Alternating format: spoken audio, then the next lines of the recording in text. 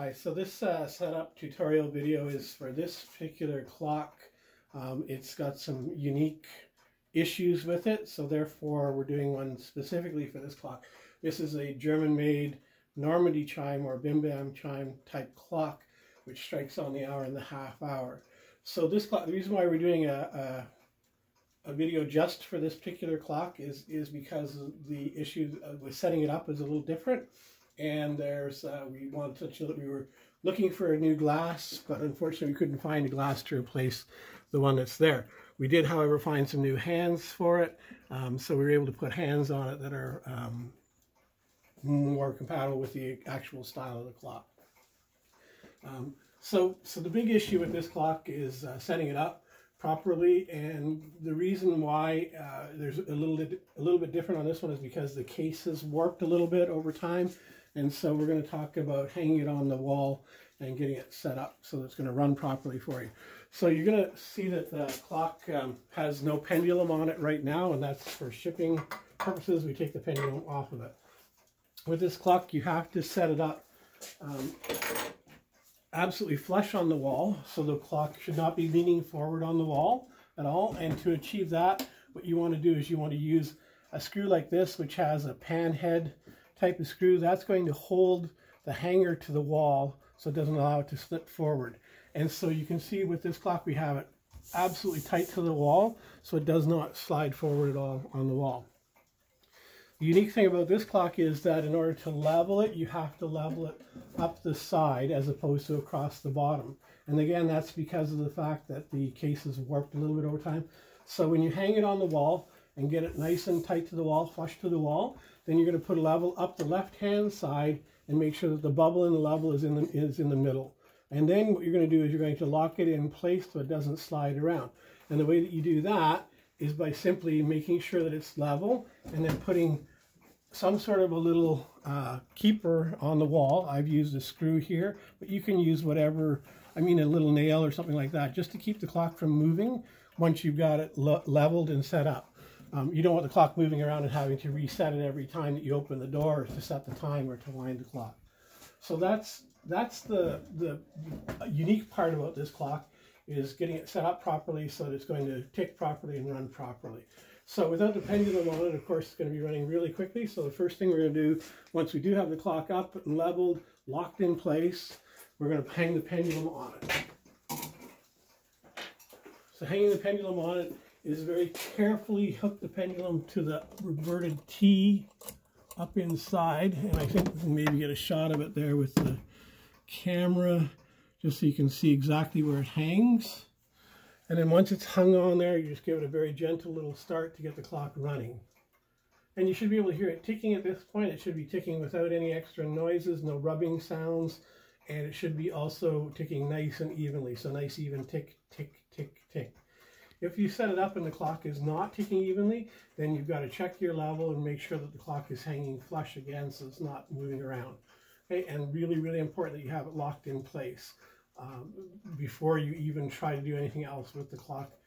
Make sure that it is ticking evenly. So once you're happy with the way the clock is running and it's set up, the next step, of course, is going to be to wind and set the clock. Winding it should be done on this clock once a week at the very minimum. You can wind it as often as you like, but no less than once a week. Now, the other thing I found with this clock is the key that you supplied with it only fits one side. So I've got another key here that we're going to use to fit, that'll fit on both sides. This is the key that you supplied, and this is the key that we have that's going to go with the clock. So winding the clock is very critical to make sure that it runs properly. The clock needs to be wound fully every time you wind it up. In other words, there's no such thing as overwinding it. There's no such thing as winding it too tight. You need to actually wind it until the spring comes to a complete stop on both sides. And both sides need to be wound up for the clock to run properly. If you only wind one side, then the clock will stop when it tries to strike. So you can see how I wound it up until it comes to an absolute rebound. Again, there's no such thing as overwinding it. No such thing as winding it too tight.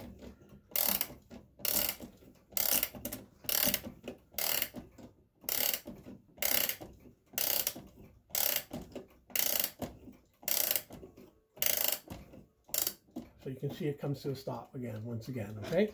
Once the clock is fully wound, then you set it on the right time. Make sure that you have an accurate timekeeper of some sort with you when you're setting it up. With this clock, you can turn the hands backwards inside of the half hours. So inside the 6 and the 12, as I just did there, if it's a few minutes fast, you could back it up a few minutes. If the clock is slow, you can run it ahead a couple of minutes to set it on time. Absolutely critical that you set it every time you wind it. Because of the accuracy on a clock like this, which is generally about a minute or so a day, either plus or minus, the clock will not be as accurate as other clocks that you have in the house, other battery-operated clocks. So make sure that you do rewind it. Again, accuracy of a minute a day is quite acceptable on a clock like this, which means that over the course of a week, it may be out 5 to 7 minutes. So it's not unusual to have to reset it. Part of what we did when we service the clock is regulate it, make sure that it keeps proper time. Of course, that's why we test them, is to make sure that they're running properly and keeping good time. So this clock has been tested for at least a week, probably a little bit more than that with this one. And so we found that it's been running really well, and you should get the same results. The only thing you need to know as far as regulating it is concerned is that if it's outside of the parameters of minute a day, then we should know about it, because it should be well inside that when we do the work on it. But regulating is done by means of the small nut on the bottom of the pendulum. And the reason why you need to know about that is because if this gets turned in shipping somehow, or gets moved in shipping, then you need to know how this works. So to make the clock run faster, you're going to turn that nut to the right to raise the pendulum bob, and to make the clock run slower, you turn it to the left to lower it. So lower left, and lower left is slower basically, and that's how you can remember how to do it. Lower is slower, okay? And so setting it up is pretty straightforward. If you're setting the time on it over a longer period of time, like for example, if it was say 3 o'clock and you wanted to set it now, what I usually do is try to take the hand in the strongest part and then let it strike every half hour.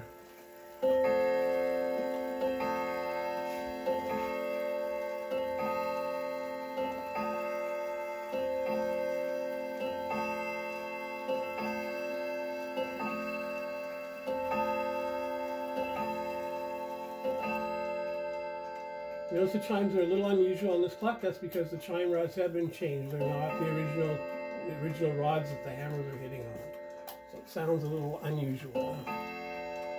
But this is basically how you'd set it over a longer period of time. You can see that I'm using the actual nut in the center, the little wire or the pin in the center to turn the hand. That's probably the safest way. So we're going to say that it's 10 minutes past 3. And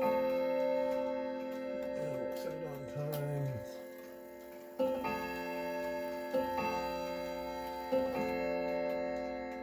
Of course, if you have any questions at all when you're setting the clock up or running it, then we're always available by telephone or by email if you need to contact us.